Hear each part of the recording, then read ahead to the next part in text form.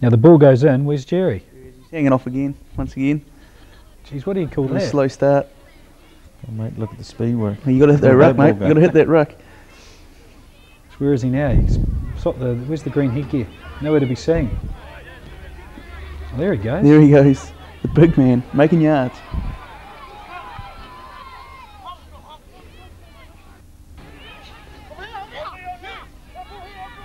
Nowhere to be seen. There he goes, just at the last minute. What's it like? Past that ball. The green attack, man. What happened to the old dumb? What's it like seeing yourself play on TV? I don't really watch it that much, actually, to be quite honest. But yeah, looks a wee bit... you can stop looking, it's finished now. Yeah. Wee bit different to what you anticipate the way you play. It's quite a good judgment to have a real honest look at yourself. There's no doubting that TV's changed sports, and I'm a sports junkie. I watch anything on TV, and on Sky, the Sports Cafe, I mean, I just love it. I wish I could have Rick Solizzo's job. I think I've just got too much hair. But, I mean, obviously you guys are fans of that show as well as Aftermatch. Yeah. And, well, now you can talk about your exercise now, Craig. The reason why you're here for, yes. 5 hours of filming crammed into 3 minutes of prime footage. Marketing Y fronts. They're a fantastic garment, and I'm sure they're going to take over the fashion industry very soon. They'll provide support when you need it most.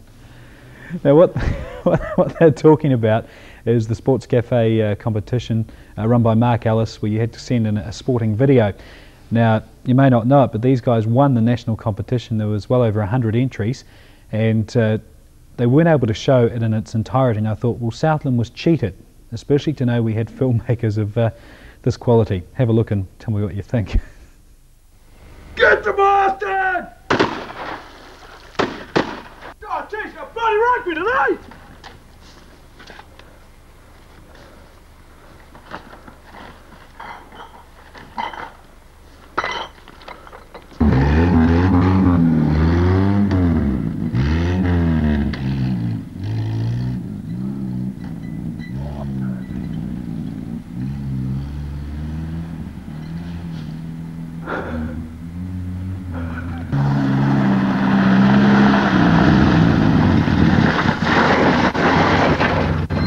Find a low point, right?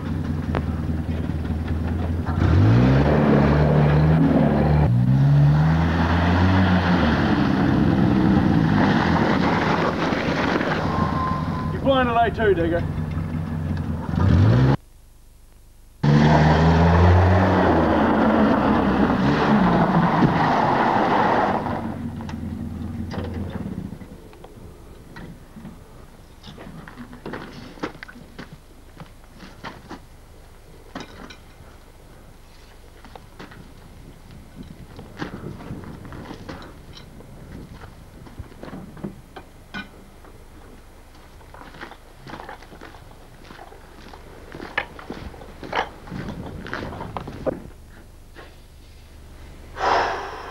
This limit's making me hard. Jeez, guys, whatever do you hand, man? Don't worry about the hand, buddy. Shotgun went off. Right, you mate. Oh, it's in there. Hit the rucks down here. 100%. We'll hit the rucks in the black room. What's in the dark room, boys? Hitting rucks. Low. What do we want? We'll hit rucks. And whereabouts? In the dark room, sir. Up the guts, man. So get in there, get low. What's it? Why are you playing like this? Clearly, here, boss. Hurry you going for now, get your sweaters on again. Good on you, young bugger, I like your attitude. We're playing the Fairfax Juniors today, and they don't mind a bit of argy-bargy, some of that there, young sport. Right, get in there! Low, what the heck, what are you going to do? Where? In the bathroom! Up the guts, alright. So if I find myself out wide, sir, and I'm going to take the overlap, I've got a bit of overlap, what do you want me to do, sir? I don't want you to think you're going to do. What's that, Rex? Just hit racks. Right. Give us over the pill. Gotcha. No worries about that, boys. The kids going on any fancy stuff at all, and I'm not listening to this Auckland high fives or nothing like that. West Indian Simbo bullshit they introduced with the cricket. Now get out there. Come on, mate, let's go. So we're driving up the gate, sir. But a great game, Chris. You were up the guts, mate.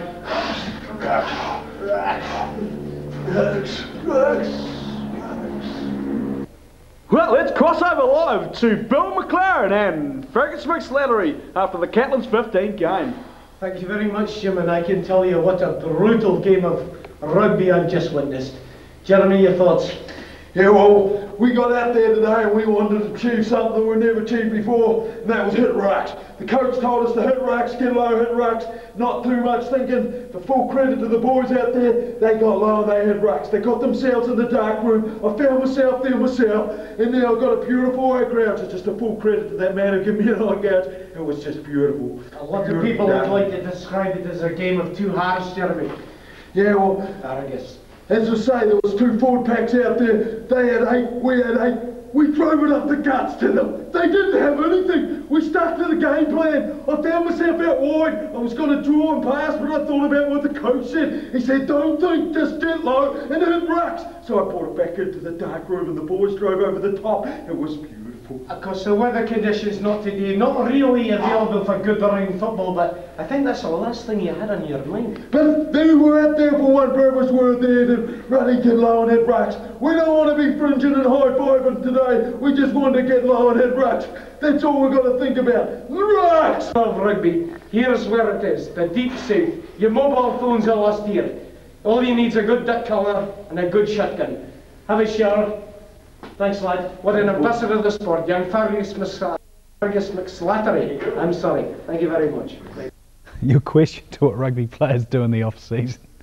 That was more than a tribute to Y-fronts. I mean, is there something that you're trying to show there, something about Southland? Or? Yeah, we had a bit of it with the Super 12 now and all the hard jargon on rugby now. Sort of hard, you have to be sort of a whiz to keep up with it sort of style. So we took it back, we had a flashback about 20 years sort of style and went back to the old last of the breed, sort of Colin Mead, sort of Griswali breed, or the Southland style. Now you were eating swede. Yeah, it's actually one of my favourite diet foods, yeah. Well, you were a front rower in your time playing for Southland, so I'm not surprised. But and this all started over Y-fronts. What's the story with Y-fronts? Well, we've been a big fan of the Y-fronts. A couple of years ago, I remember you could never get Y-fronts anywhere. They just went right off the market, and I think Southland was the only place you could ever get them. I think H&J's was the only place, so we sort of had a bit of a marketing spree with a bit of a band we used to have, and actually with Stephen Hayes, and we sort of promoted the old Y-fronts because I reckon... Of course he was in that with the cauliflower ears we saw too.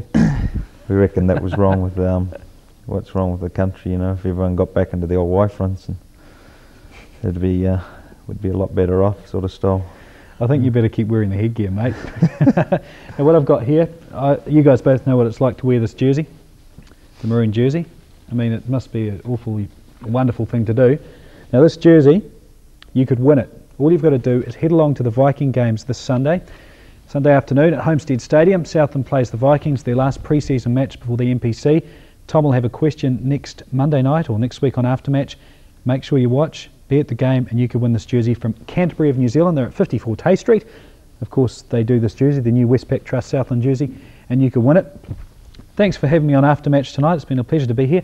Thanks you guys for coming along. Craig, I'll let you Yes, get back thanks very much. Actually, Westpac Trust, you work there, don't you? Yes, in fact, yes. Well, the sponsor will be happy then. Yep. You can head back. And Jeremy, I believe the tribute to the Y-fronts is even bigger than what you have to say. I believe there's a song. Might as well finish. This is give you the old Reader's Digest condensed version.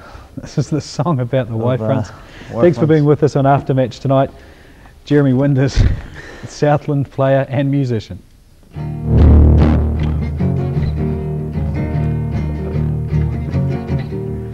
When I was a young man, I never used to care. Y-fronts and red bands, all I used to wear. I said, what's their name? Y-fronts. I said, what's their name? Y-fronts. Oh yeah.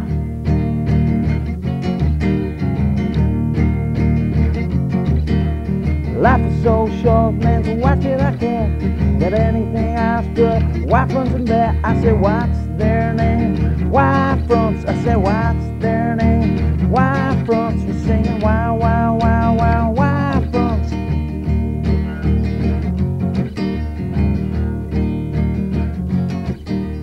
Hang up your G-strings, the briefs have to burn, 'cause the Y-fronts are made their return.